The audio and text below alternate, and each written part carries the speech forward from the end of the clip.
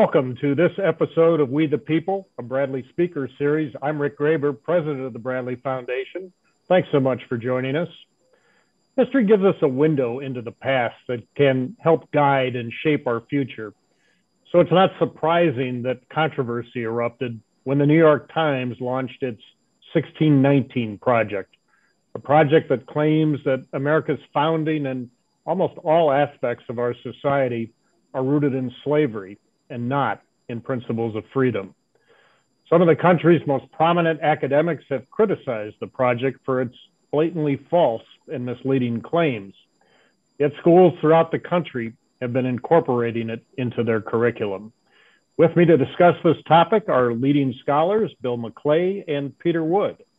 Bill is the GT and Libby Blankenship Chair in the History of Liberty at the University of Oklahoma and the director of the Center for the History of Liberty. He's the author of the widely acclaimed Land of Hope, an invitation to the great American story. Peter Wood has been the president of the National Association of Scholars since 2009. Before that, he served as provost of the King's College in New York City. He has published several hundred articles and is the author of 1620, a critical response to the 1619 project. In 2019, Peter was awarded the Jeane Kirkpatrick Prize for Academic Freedom. Bill and Peter, welcome. So nice to have you. Good to be here. Thank you. Peter, let's start with you. It can be argued that America has many starting points, such as the arrival of the Pilgrims in Massachusetts or the signing of the Declaration of Independence. In your book, you make the case that it started in 1620 with the Mayflower Compact. Why have you chosen this date as America's founding? Well, I picked it mainly because I was responding to the 1619 project and was looking for the date closest to that would actually make sense. Makes sense. 1619 provides the occasion when slaves arrived in Virginia, but 1620 brings us to the Mayflower Compact, which is the first iteration of what eventually would become our Declaration of Independence. It sets out the idea of a self-governing community of people able to frame their own laws, to engage in a certain degree of religious freedom and tolerance for people of different views. It was a model for what became the governance of small towns first in New England and eventually the whole country. And it was never forgotten. It became the template for how Americans regarded their independence. Bill, let's talk a little bit about the 1619 project. It claims, as mentioned, that America's economic strength, its culture, its electoral system, are all the result of slavery. Your book, on the other hand, Land of Hope, offers a far more inspiring interpretation of that. What's the average person to make of these two competing versions, and why did you offer yours? Well, first place, I should mention that Land of Hope was published before the 1619 project, and yet there are parts of it that seem as if I was addressing it, which is an indication that some of the sentiments in the 1619 project are already out there and brewing. But it is interesting if people pay attention to the historians, and sometimes they shouldn't, but all of the most important historians who have spoken out about this have criticized and roundly criticized, even condemned the 1619 project for its falsities and for its lack of perspective on the actual role of slavery, which is considerable. You know, that part is true, but they overdid it. They vastly overdid it in saying, let's consider the possibility that 1619, which is when the first enslaved Africans were transported to the soil of what would become the United States, that's the actual founding. There's nobody can make any intelligible sense of that as a founding. You could call it a beginning if you wanted to, but it's not a founding. A founding is something different. When you create the foundation of your house, that's the thing upon which everything else is erected, on which it rests and which supports it. Slavery does not and did not play that kind of role.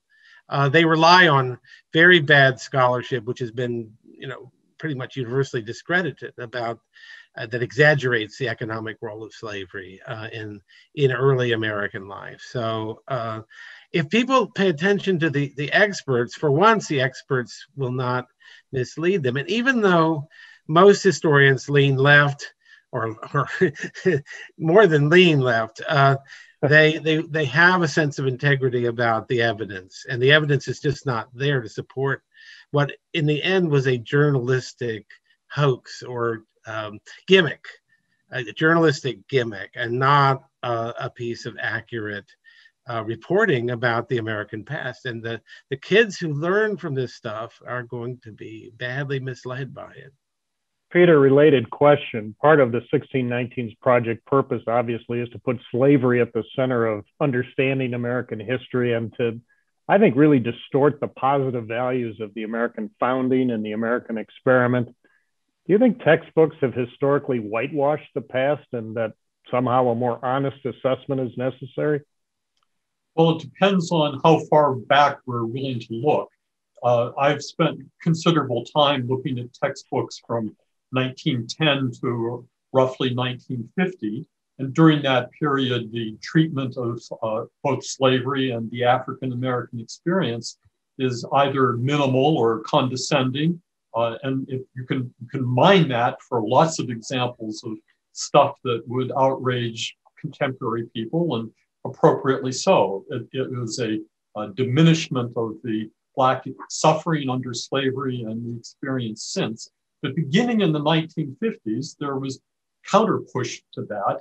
We began to see some textbooks that treated seriously some aspects of slavery. By 1961, the Anti-Defamation League put out a major report calling for revision of textbooks. That same year was the first serious textbook intended for a broad audience that included attention to Brown versus the Board of Education and the Civil Rights Act of 1957. By 1966, John Hope Franklin and several other historians had put together a textbook adopted in California, so it had real reach, titled Land of the Free. And the John Hope Franklin textbook became a kind of foundation point for pretty much all subsequent American history textbooks. So if we're willing to turn the clock back before 60 years ago, yes, the treatment of Blacks in American history was either minimal or terrible. But after that, there was a gradual acceleration until by the point now in which any American history textbook used in public schools in this country gives ample scope to actual Black history, and rightly so, and no argument with that at all. But the idea that the New York Times puts forward in the 1619 project that this is all new, that any attention to Blacks is somehow a revolutionary and a great change over the pedagogy in our American schools is absolutely false. You cannot find a mainstream history textbook in this country that does not give ample scope these days to the African-American experience, including slavery. Well, thanks for setting the record straight on that. Bill, Land of Hope is not only an incredible account of American history, but also of human nature. Indeed, the founders were well aware of human flaws, which is probably why they were so deliberate about creating a system of checks and balances. Why did you include human nature as part of the context of your book? Well, I didn't do it in an explicit sort of technical way. I didn't say, here, I'm about to give you a lesson on human nature. But what I tried to do is a better way of doing that kind of teaching is to weave it in to the account. And for issues like, for example, what are we to make of figures like Thomas Jefferson, who in some respects are heroic and indubitably part of our national heritage, one of the treasures of our national heritage, but also men whose moral flaws are conspicuous, are hard to gloss over. I mean, Jefferson was such a man. We could say the same thing, by the way, about Martin Luther King. And I think that's a very painful subject for a lot of us, because we want to think of him as a kind of national hero. And I think he is. I think some of the things that have emerged about him, especially in the last year or so, about his private life, are very disturbing. But we have to learn that human nature is a complicated thing, that we are a mixture of the admirable and the unadmirable. Whatever source you use to explain that fact, that is what we are. We're not perfect or perfectible beings, but we can still have heroes. We can have heroes if we understand that our heroes don't need to be and can't be perfect. So the founders can be our heroes, even if they didn't create a republic that in every jot and tittle, every particular corresponds to what we want it to be today. They gave us a constitution that could be amended. They gave us a structure dealing with human frailty and human selfishness and cupidity as part of the structure of the Constitution. And long may it endure. But they did not. They were not men who were without faults. A great many. I think 30 of the 55 were slave signatories, were the slaveholders. So of the Declaration. So we have to learn to understand that complexity of human nature, rather than go around and tearing down statues of, for God's sake, Mohandas Gandhi, Frederick Douglass, Miguel de Cervantes. This is absurd, and it's a road to a kind of Jacobin futility in the end, because nobody can live up to the standards that are being set thereby. Well said. I just wish that more in our society would heed that advice in these difficult times. Last question for both of you. America is really in a period of great uncertainty right now, and that was just alluded to by Bill, fueled by partisan politics, social media, cancel culture. What do you think of the lessons from America's history that can guide our country successfully into the future? Peter, start with you. Well, our history is one of overcoming obstacles. Some of those were the obstacles of nature and a continent that was not easily tamed. Many of the obstacles were ones that are rooted in our high ideals. We set forth for this country a plan to be both free and to pursue equality. And those were not easily achieved things. They weren't a representation of everything that had already happened. They were the goals that we put forth, and we struggled mightily for the last several hundred years. And the struggle continues to be better exemplars of those ideals. That seems to me is the history that needs to be put forth. We have, I think, at least in Bill's textbook, one example of how that can be taught and taught well, but we are faced here with the continuing obstacle of telling our own story in a manner that is compelling and realistic, and that helps young people become attached in a positive way to their own country. Without that, we don't have a country. We really depend Correct. on people absorbing those ideals and making them real in their lives. Bill? Yeah, well, I mean, I think that our history is replete with examples of obstacles we've overcome, as Peter suggests, and of very difficult times that we've somehow managed, and we're often very divided. I like to give the example of the year 1941, early in 1941, when the Hitler was in control of continental Europe. Only the British Isles were holding out, and the American people were still resolutely opposed to becoming involved in this conflict. And the nation was furiously divided, in fact. And it's at this point that John Dos Passos, the novelist, wrote a wonderful essay called The Use of the Past, in which, among other things, he says that an understanding of the past is like a lifeline in the scary present. and it frees us from the notion that we live in an unprecedented era.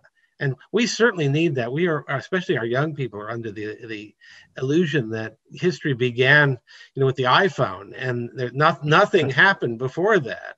It was no struggle was involved, no uncertainty was involved, no heroic achievement was involved in placing them in the status that they now enjoy. And